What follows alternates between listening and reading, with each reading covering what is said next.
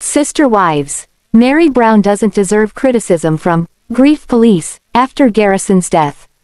I will explain everything. Watch this video until end. Hey lovely viewers. Welcome to my update gossip channel. Many Sister Wives viewers have shown their support for Meri Brown after she was criticized for posting a fun video on Instagram with her friends. Sister Wives fans think critics should stop hating Meri Brown for using social media after Garrison Brown's passing. The Brown family faced an unexpected tragedy after Kody and Janelle Brown's son, Garrison, committed suicide. At the time, Meri shared her condolences on Instagram and posted a picture of her nephew. Over 150,000 people liked Meri's post and grieved with her. However, the mood changed after Meri posted about how she had fun with friends on Friday, leading critics to despise her for moving on too soon. She was called out for laughing and joking 2 weeks after the tragic incident. Sister Wives fans discussed the issue in a Reddit thread, potential_focus_4194, and called Meri's haters grief police. One Redditor wrote, Meri posted a video that is swarmed with comments of people so ing horrible to her. The Reddit user pointed out that people must let the family heal instead of judging their every move. The Redditor added, I don't think she doesn't miss Garrison any less by posting that video. Hundreds of Redditors agreed with the op. They discussed how everyone has the right to grieve their way, and Meri's post doesn't mean she didn't care about Garrison. The Brown family members have grieved Garrison's passing in different ways. Kody has been silent since announcing the tragic news on his social media. It's unknown how he feels, but his silent reaction suggests he's speechless after losing his son. Janelle has been occasionally active on social media. She has shared family photos and endorsed nonprofit organizations supported by her son. Christine also remembered Garrison by posting throwback pictures of him. She recently defended herself from critics by saying she'd have to post promotional posts because it's part of her job. She thanked her supporters for understanding her. Fans are right to defend Meri because she has made no error or misjudgment. A family member's death is hard to overcome. Therefore, people should be free to do what they want and grieve how they want.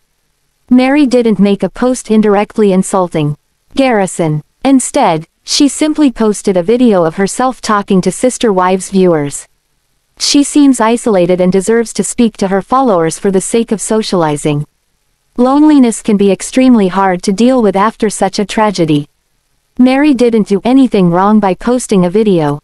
People only see Meri, Kody, Janelle, Christine, and Robyn on social media for a few minutes. There's much more to their lives than what they post online. Meri is struggling with relationship issues after her breakup with Kody. She also misses her mother a lot.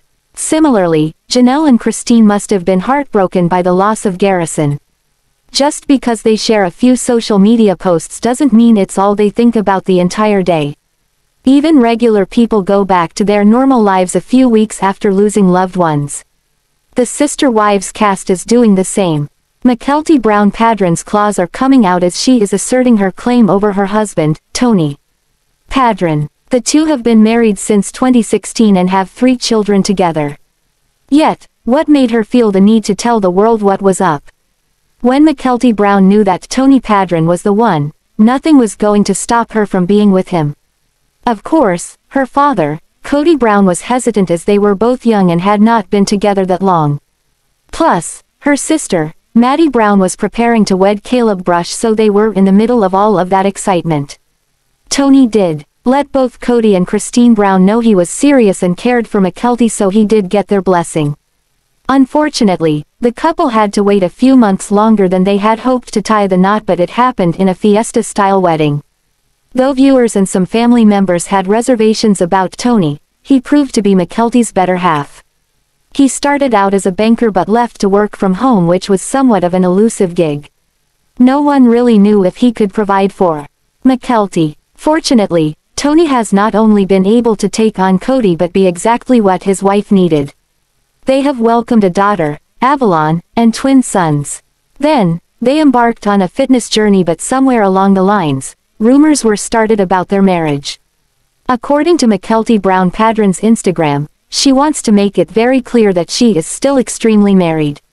She shared a photo of Tony Padron chowing down on a salad and wrote over it, "I am still married."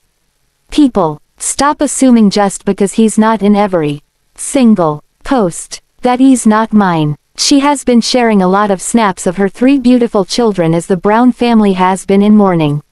Furthermore, Mykelti has been showcasing her drastic weight loss.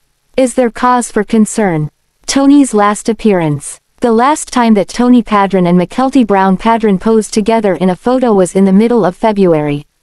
They had gone on a Valentine's Day double date with her mother, Christine Brown, and her new husband, David Woolley. Since then, Tony has not been the focal point of Mykelti's social media, but she wanted it to be known that he is still hers, no questions asked. Will this be enough to debunk the rumors? Time will tell if the gossip mill will stop running. When revisiting some of the past episodes of Sister Wives, fans are filled with burning questions about some of the events that transpired. Specifically, one incident came up that perplexes fans. Notably, when Meri Brown wanted to buy her family's bed and breakfast, Christine's mom was involved and then mysteriously wasn't all of a sudden. Meri Brown asks family to help. During Sister Wives Season 12, Meri Brown took Christine Brown's mom to tour what is now Lizzie's Heritage Inn. At that point, Grandma Annie was planning to help manage the property that Meri's grandmother grew up in. However, after their visit, Meri pitches the idea of purchasing the property with the Brown family to support but gets pushback about the business being too much a risk. Meri discusses it with Kody, Robyn, Janelle, and Christine. Sadly, they turn her down and she digs her heels in to find a way without them. "This is my baby," Meri admits in a confessional. "They don't care about the house or the bed and breakfast business. Once I get this house done, I don't want to have any more business meetings about my house. I want to run my business my way." Meri Brown and Christine's mom's plans change. On Reddit, a Sister Wives fan opens a thread saying, "Christine's mom and the bed and breakfast." Then adds, "I've been rewatching the seasons. Many new questions in rewatching. Then the one question I have burning is when Meri wanted to first buy the family home back into the family. She took Christine's mom with her to look at with her at one point. Meri was talking about having Christine's mom run it for her. Then the next episode it seems like Meri's mom is mentioned to run or just live there. Anyone have a clue what happened to Christine's mom to run the place? I'm sure there is a reason, but I'm just so curious." Most of the Sister Wives fans believe that Christine Brown's mom was excluded when Kody, Robyn, Janelle, and Christine decided not to help with the funding of the purchase. Additionally, Meri Brown's mom, Bonnie, changed her mind and wanted to live in the home as well.